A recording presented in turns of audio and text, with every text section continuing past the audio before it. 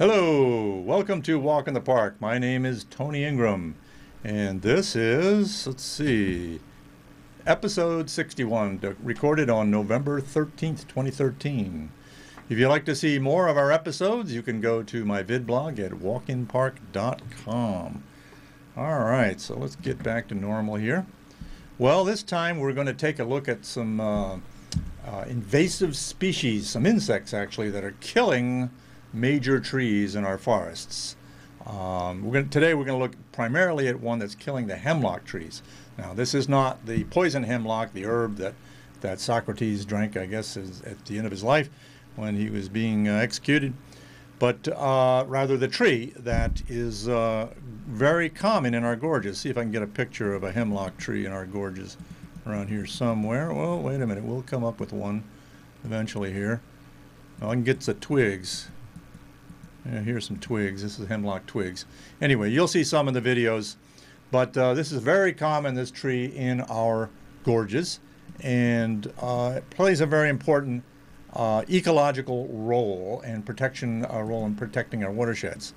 Well, it turns out that this past weekend there was a little conference in the Sixmile Creek Watershed, which is southeast of Ithaca, running from the city out into the town of Ithaca and out into the town of Dryden, I guess, and other areas. And this is an aerial photo by Bill Hecht of Sixmile Creek, and you can see in the upper right a couple of lakes, ponds, and the farthest one to the upper right is the water supply for the city of Ithaca.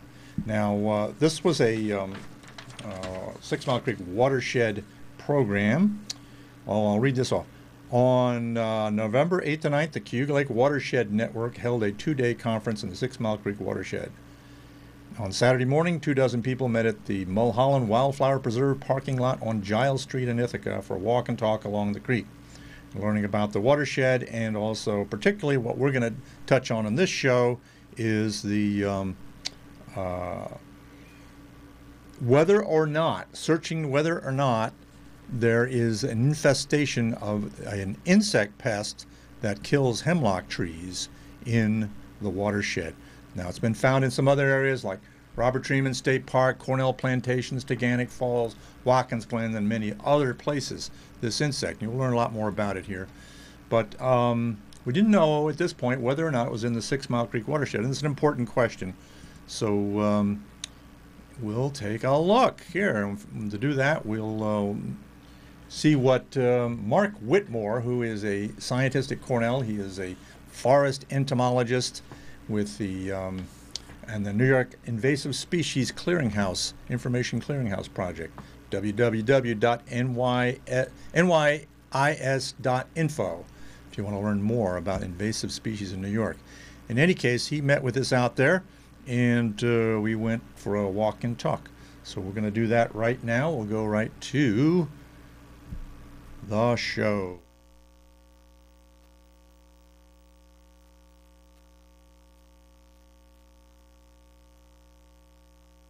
And it's just to give you a little perspective, it's been a bucolic profession, actually. We go out there, we look at bugs crawling around on trees and trying to figure out the best way to minimize their impact. And in the good old days, that was basically to keep them from going outbreak, to keep trees alive, and it's like it wasn't that difficult. Now we're faced with a very different set of rules with these invasive species that have come in recently. Primarily the emerald ash borer and the hemlock woolly adelgid. They're game changers. They kill trees, and they kill them rather rapidly, and we don't really have very many tools to work with because they're so aggressive.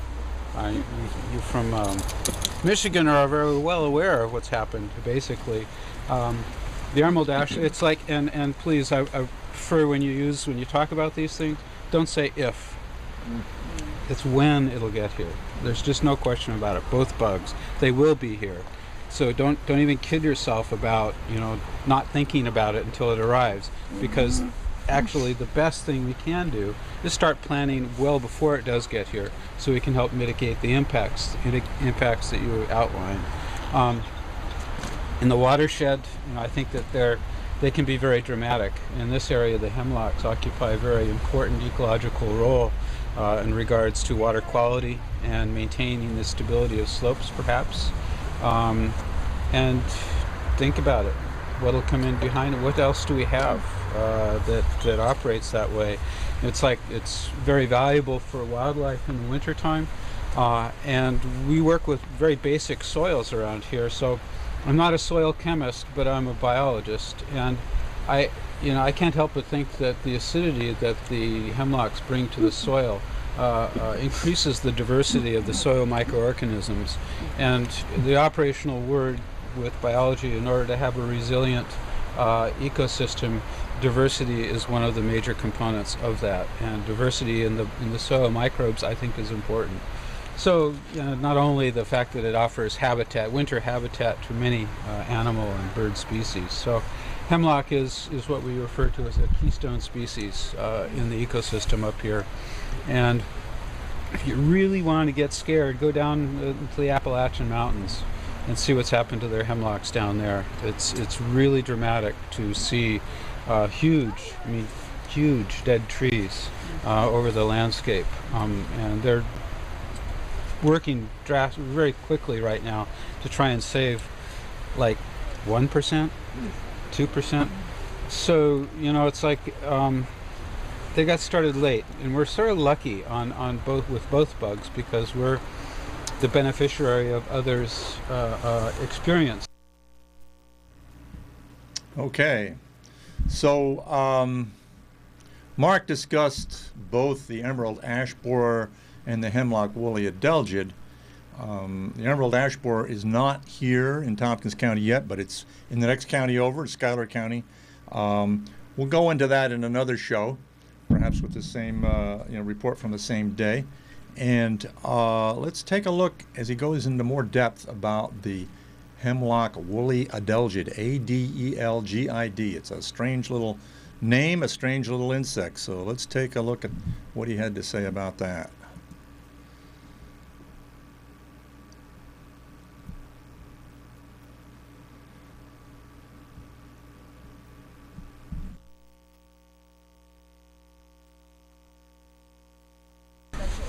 Hemlock is a different story.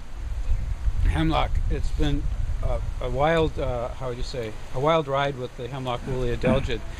Hemlock woolly adelgid is a little tiny sap-sucking bag of protoplasm.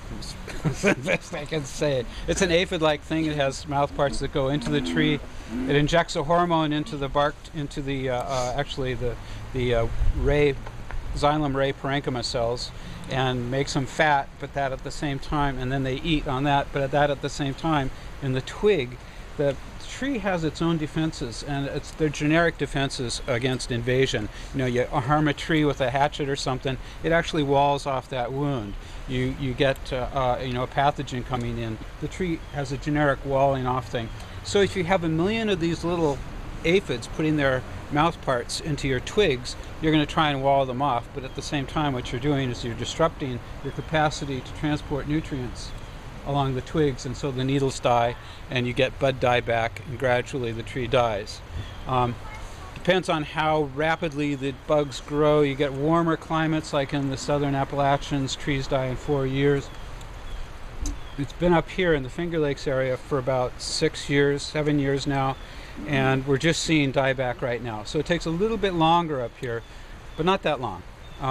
We're actually very similar. When we think about the hemlock woolly adelgid, it grows in the winter time. And so when you think about the effect of climate on the hemlock woolly adelgid, you don't think about summertime growing temperatures, you think about wintertime temperatures. And if you look at the wintertime temperatures, we're very similar to the Delaware Water Gap down there in northern New Jersey. We have the influence of the Ontario Plain. So it's actually in between here and the Delaware Water Gap, it's colder. But it's actually this Delaware Water Gap is experiencing extreme mortality right now. 6 years, trees are dying, and actually the manager there is sorry that he didn't do more to treat the hemlock trees when he at the time. So we have the benefit of his experience. And let's see, where was I? Hemlock woolly adelgid. Okay, let me rewind. I've sort of painted the picture of that, let me look at some of the strategies. Hemlock woolly adelgid is native to 3 areas. There are 3 distinct biotypes. You've got China, Japan, and the Pacific Northwest of North America. Okay, 3 different biotypes. And all those locations, the trees have resistance and there's natural enemies. Here in eastern North America, we have the Japanese biotype that became established in the 50s around Richmond, Virginia, and has spread throughout the eastern seaboard since then. Okay, it got into the Appalachians and it's just wreaked havoc, killing all sorts of trees. So we've got it here in the Finger Lakes just recently, about 6 or 7 years ago. And the evolution of the control for this has been, it's always a learning curve. You get it and you think, oh man, what is this? It takes a couple of years to figure out what it is, how it operates, exactly what's going on biologically, and then you're thinking, okay, how do we control it? What do we do? What is our management strategy? And that takes a couple of years to develop. So, basically we didn't realize it was a problem until it got out of the Richmond area and got into the mountains and started really going crazy. So we've really been working on it for maybe the past 15, 20 years.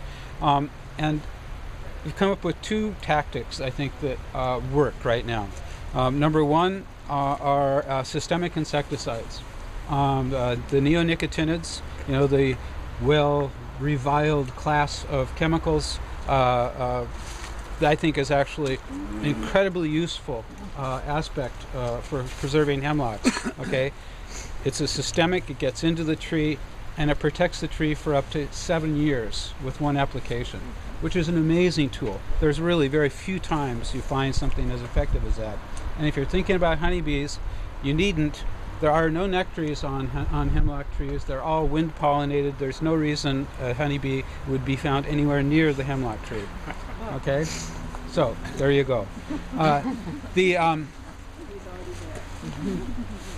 So that is one of the strategies, but that's only a short-term strategy. Okay, that keeps basically the big trees alive. And that's what we need. We need to buy time because we need to establish biological controls. And we've been working on biological controls, and we have, I think, we need a suite of biological controls, but we have one in particular right now that's been very effective. It's from the Pacific Northwest. It's the most common predator in the Pacific Northwest. It's a little tiny beetle called Laricobius nigrinus, and I released about 2,500 of them in the last 2 days up here. I collected them down in North Carolina. They were introduced into North Carolina about 10 years ago, and they've spread from the initial introduction point about 20 miles away. And this fall, not only myself but others have collected over 11,000 down there. And so they're reproducing very well, and they are affecting control. So there's hope. But what we need to do is we need to buy time for the biological controls to become established. And that's why we have to go out there on the landscape and actually choose our priorities. Where do we put our energy? I think a watershed is a pretty good priority to maintain the integrity of the watershed. State parks, Treman Park, Taughannock Park, they have infestations. Treman has the oldest infestation around, and it just got into Letchworth Park. But then we also have, beautiful state forests around here, like Michigan Hollow. I actually just Thursday found it in Texas Hollow, and that's a very, very high priority for me because it has an acidic bog in it, the only acidic bog within miles and miles. And so I released right there. There were just a couple of trees, and hopefully those predators will keep down the population. So treatment in Texas Hollow I think is really difficult, but get the bugs in there, get the predators in there really early, and it might be a viable thing. So there's things to think about. We have tools now finally, thanks to the work of others in other areas, and now we just need to help, I think, be aware of them and to look at what we have in place and decide what to do. Okay, so a lot of information there. The next thing that we did is went out looking to see if there was any hemlock woolly adelgid on the eastern hemlock trees, not to be confused with poison hemlock, of course, which is an herbaceous plant that was very toxic. This is not. You can actually make a tea from the needles if you want, although it tastes a little like turpentine. In any case, we went out to see if there was any hemlock woolly adelgid. So let's take a look at that.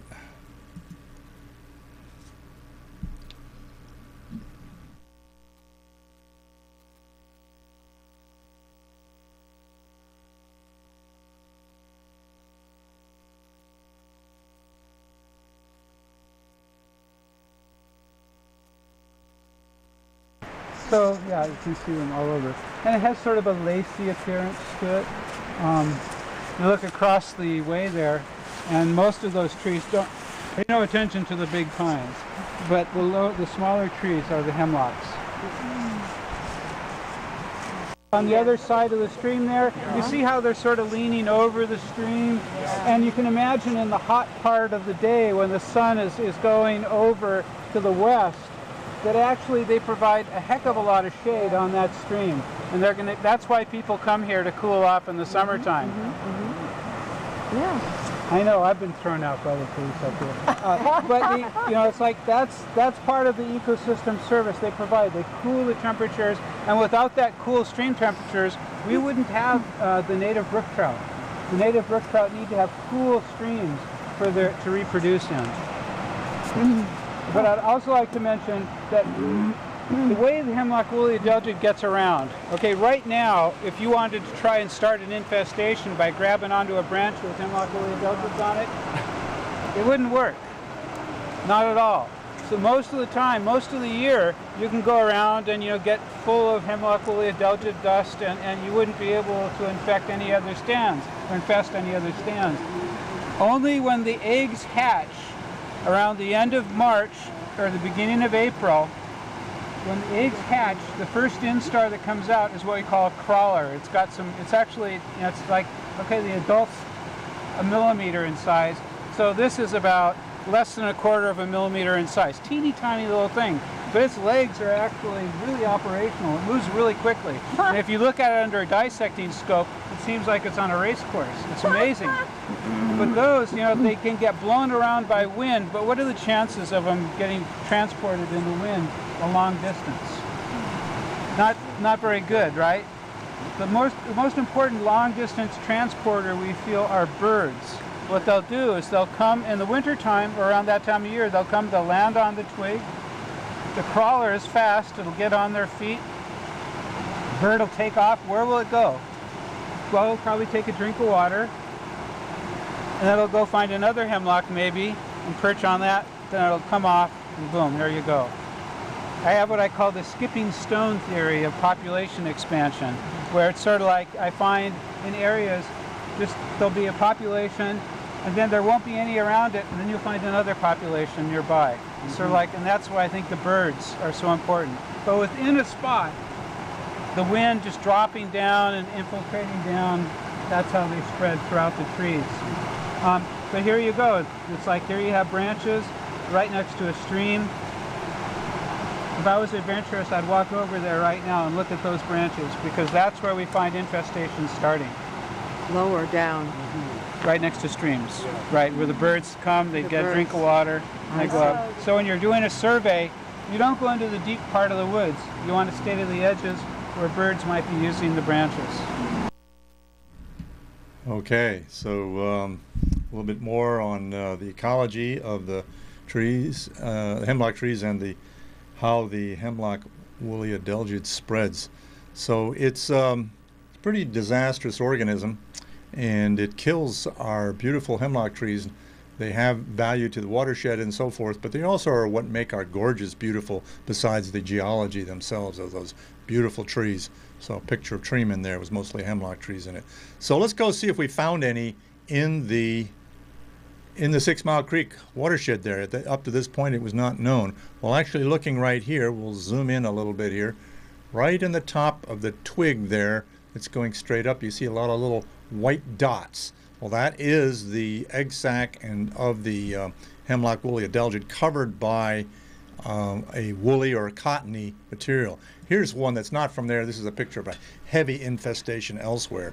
So this was a confirmation that it's in Sixmile Creek now. It's expected to be there. It's going to be everywhere there are hemlocks around here. Sooner or later, they're going to get infested with this. So what do we do about it? How do we protect at least some of the trees and protect the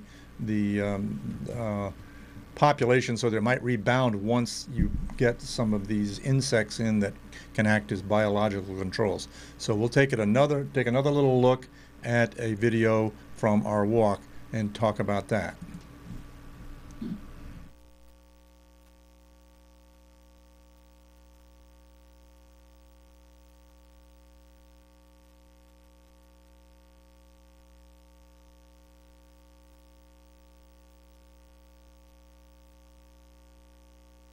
That we have when you go out into the woods is you see different age groups of trees, and I always have a special thing in my heart for large trees, and it's not just because they're big and magnificent.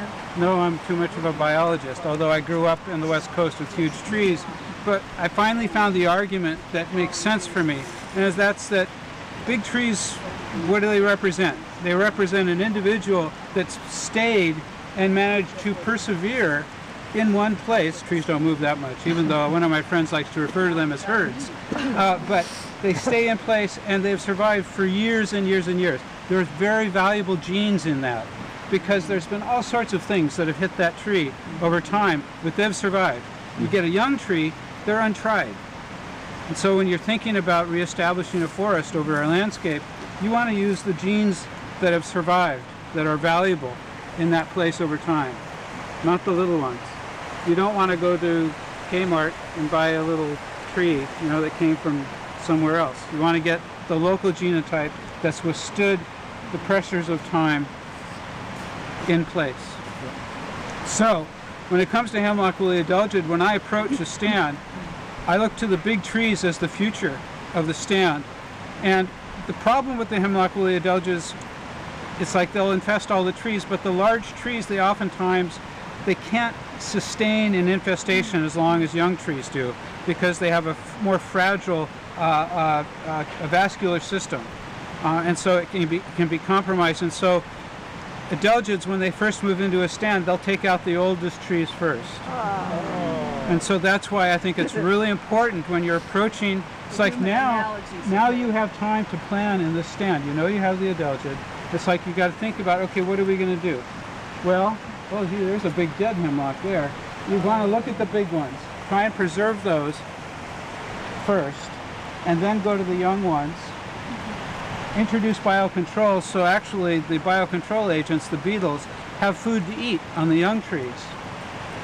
And then maybe, then monitor and keep introducing insects, keep introducing predators. And so over time, you'll have the populations of the predators built up to the point that you're going to be able to impact the population and return health to the trees. Okay, so if you would like to learn more about hemlock woolly adelgid and the emerald ash borer and many other invasive pests, you can go to a website. I'm sorry I didn't put it up on the screen, but it's www.nys.info. NYIS stands for New York Invasive Species Program, and get a lot more information there, and there's some more videos and so forth. They're looking for volunteers. Cornell Plantations, I know, has gotten together a lot of volunteers to go over their preserves and find out, first of all, do these surveys, get some training, do these surveys to determine exactly where the insect has moved, so they can start planning how to mitigate the impacts and hopefully have some survival of this tree. So we've got a couple of minutes left here. We're going to actually go over to the Seneca Lake Valley and take a short look at another gorge that most of us have not seen. So let's pop over there. This is an aerial photograph, again by Bill Hecht, and looking south towards the village of Watkins Glen, and off to the upper right would be Watkins Glen State Park and the gorge there. And by the way, there's a very heavy infestation of hemlock woolly adelgid in Watkins Glen State Park, and the state is working to try to control it so that the biocontrols can eventually at least save some of the trees. We'll have a future there. But that's not what I'm talking about here. We're looking at the other side of the picture. You can see a, we'll see with the arrows pointing, there is a gorge right there that is along the Finger Lakes Trail, but not very many people see it, not very many people are aware of it. And it's called Excelsior Glen, and the upper falls, I believe it is Excelsior Falls. Now this picture, these next couple of pictures were taken by Deanna Stickler-Lawrence. She went on a hike over there. She hadn't been there before. I hadn't been there in years. But here's another shot of Excelsior Falls. And then this, I think, is called Emerald Falls. So it's a really pretty spot. It's you have to walk in to get to the falls. But the Finger Lakes Trail, I think, goes around the top of this stuff. So another gorge. I do not know whether the hemlock woolly adelgid is in there, but if it isn't, it will be soon. I expect it may be. So now we'll pop down into Pennsylvania and look at another gorge. This is the Grand Canyon of Pennsylvania, or Pine Creek is the river down there. And it is, let me see, this is a state park that this picture was taken from, Leonard Harrison State Park. This picture was taken by my friend Karen Edelstein last month. And they went down there and explored that. I haven't been down there in years. Probably, I don't know, I expect the hemlock woolly adelgid might very well be in that area, but that's not what we're talking about today. So, okay, we'll look at a couple of other spots. Let's go up the Adirondacks. Now we're getting away from it. This was October 20th, and it's snowing up on the back. The peak in the back there is Mount Marcy, the highest peak in New York State, 5,344 feet above sea level. But before that, in the middle distance, is Mount Colden with its famous rock slides on it. And when I was younger, I hiked up there a whole lot, including climbing up one of those rock slides, I think. Well, actually, I climbed up what's called a dike to the left of the mountain there. But that's a pretty cool place. So now we're going to pop down to the Great Smoky Mountains National Park. And this was obviously in the fall colors are still going. But if you look at the lower left, you'll see a couple of black dots, and that is an adult bear and its cub. So here's another, let's see, get another picture in Great Smoky Mountains. This is a big old oak tree that's turning. And finally, let's go to one more quick video here. This is a video of scenic views around Ithaca, and we'll cue that right up.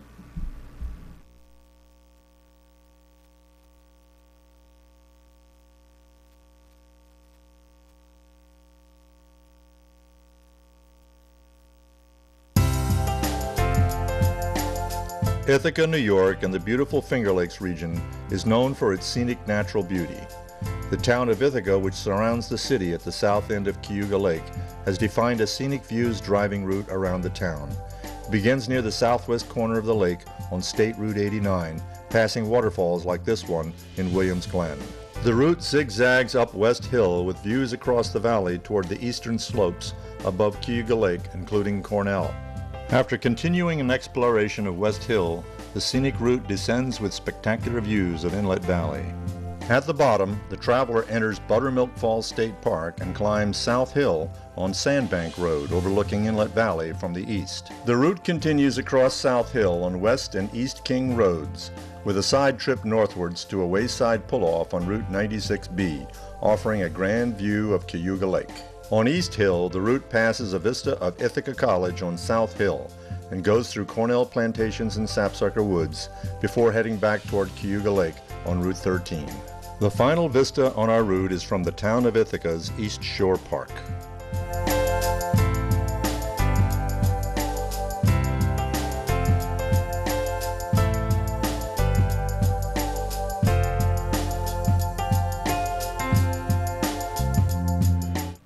Okay, well that's it for the show today.